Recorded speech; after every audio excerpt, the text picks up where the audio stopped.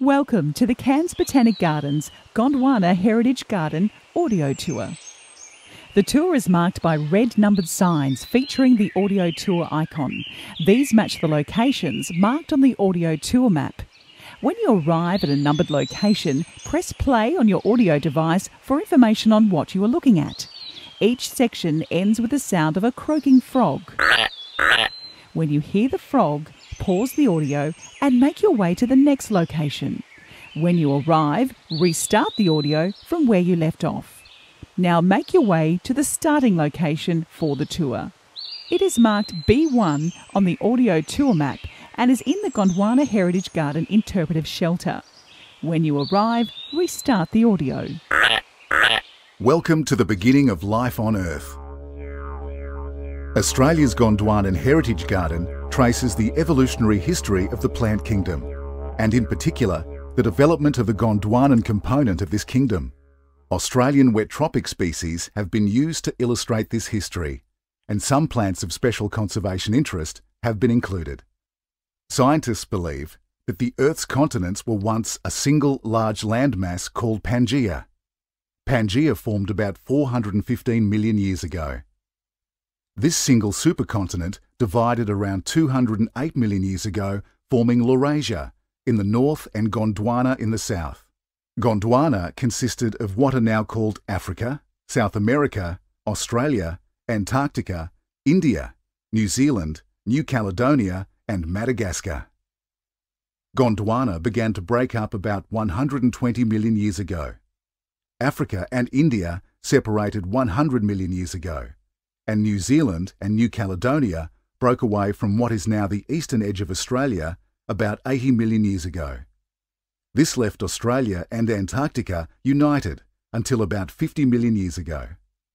While Antarctica remained at the same latitude, Australia travelled, alone, northwards for 30 million years. Spend a couple of minutes here familiarising yourself with the movement of the Earth's land masses. Then step back thousands of years to your first stop on our evolution trail. Life begins. About 3,500 million years ago, life began. From down in the cool depths of the oceans, protected from harsh solar radiation, simple single-celled organisms emerged.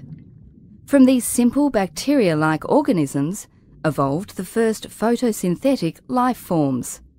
Among them, the cyanobacteria or blue-green algae. Using the energy of the sun, the cyanobacteria began converting water and carbon dioxide to sugar.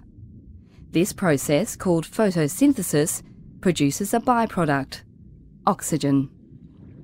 Over a long period of time, the oxygen produced by the primitive cyanobacteria escaped into the Earth's atmosphere, creating air capable of supporting life above water, and a protective layer of ozone, screening the Earth's surface from the damaging rays of the sun.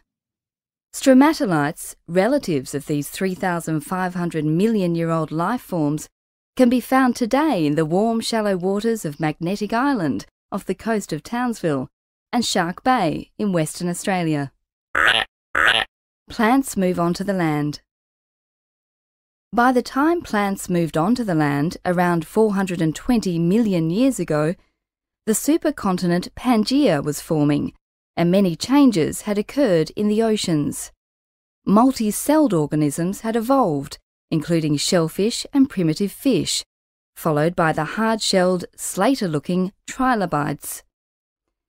The first land-dwelling photosynthetic organisms were most likely algae and lichens.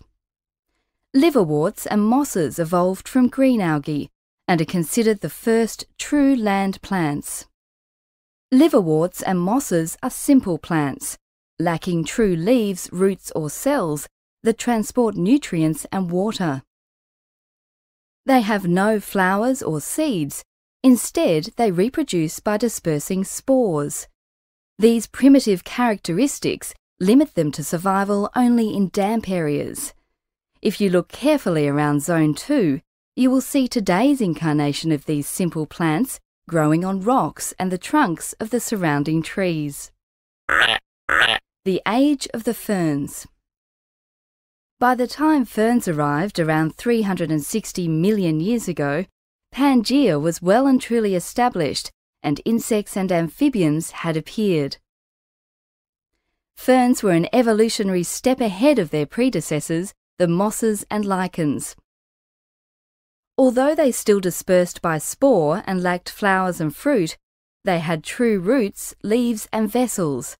These advanced characteristics allowed ferns to grow above their more primitive relatives and to colonise drier areas. Like mosses and liverworts, ferns still needed water to reproduce. Their sperm had to swim to the female reproductive parts to facilitate fertilisation. The tree fern to your left is the scaly tree fern. This is probably the most commonly grown tree fern in Australia.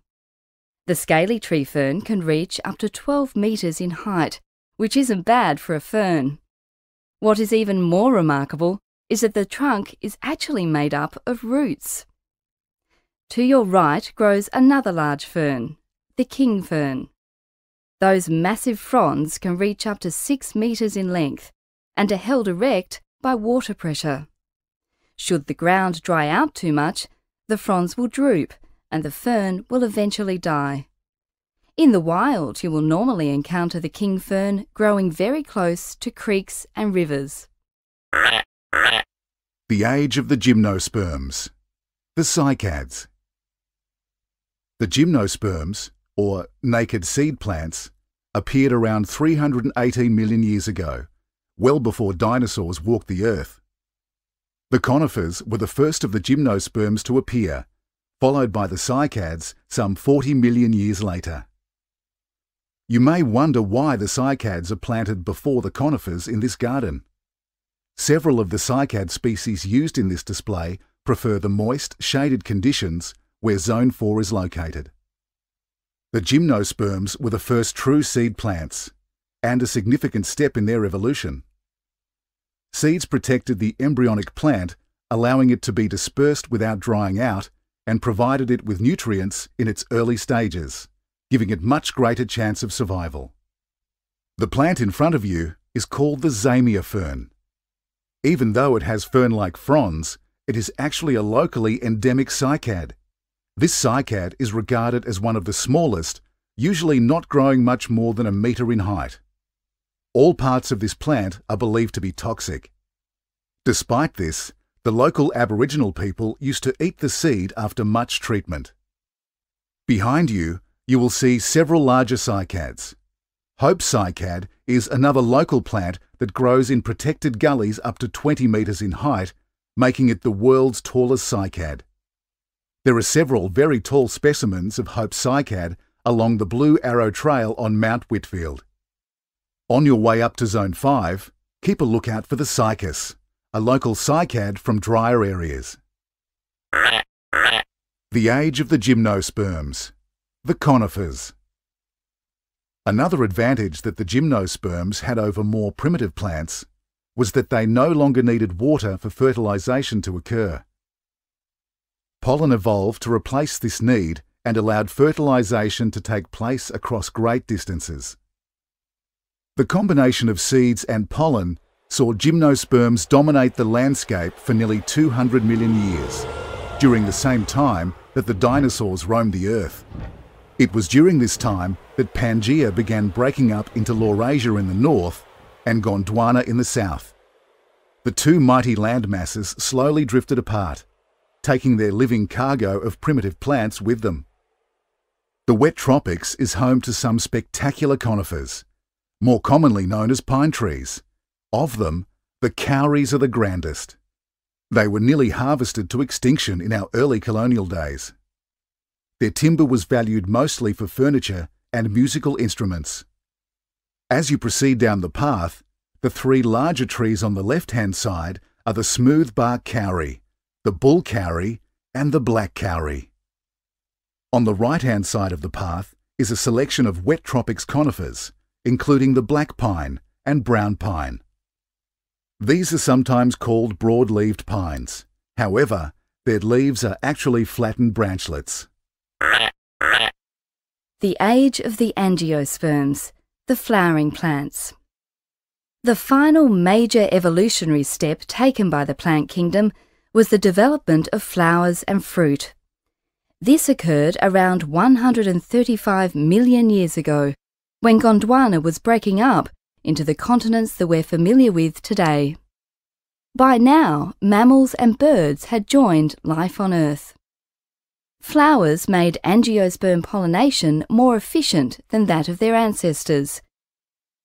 They evolved colours, scents and nectar to attract animals that would inadvertently carry pollen from flower to flower in their search for food. In contrast, the pines shed large amounts of pollen, relying on the wind and chance that it would find a female cone to pollinate. Fruit protected the developing seeds and improved the efficiency of dispersing them. Seeds were dispensed after animals had eaten the fruit, or the seeds developed wing-like structures to be carried by the wind, or flotation devices to be dispersed by water. The Wet Tropics is home to many primitive flowering plant species that still exhibit ancient features. In this zone you will find many examples of these plants. As you walk around, keep a lookout for these unusual flowers. They are often small and difficult to see. Continental collision and the age of exchange. Around 15 million years ago, Australia, New Guinea and Southeast Asia collided with a part of the Northern Hemisphere landmass. This contact was short-lived, but lasted long enough for an exchange of flora to take place. Some relatives of the plants from that exchange are still living in the wet tropics today. A selection of them has been planted in this section. They include gingers, bamboo, bananas and the Cape York fan palm. Some of Australia's flora moved to New Guinea, Southeast Asia and beyond. Did you know that there are eucalypts and grevilleas in New Guinea and Southeast Asia originating from this event? We hope you have enjoyed your botanic wander. This completes your Gondwanan Heritage Garden walk. We hope you enjoyed learning a little bit more about the evolution of our plant life and what makes our habitat unique and worth conserving. There's more to explore, such as the Rainforest Boardwalk or the freshwater and saltwater lakes. There's plenty more to learn at the Cairns Botanic Gardens Visitor Centre. You can wander down to the Tanks Art Centre to see what's on, and don't forget the monthly Sunday markets. If you are continuing on, stop for a well-earned coffee break at the cafe before you continue exploring. Or if you are leaving us here, thank you for visiting our beautiful gardens, and we hope to welcome you back again soon.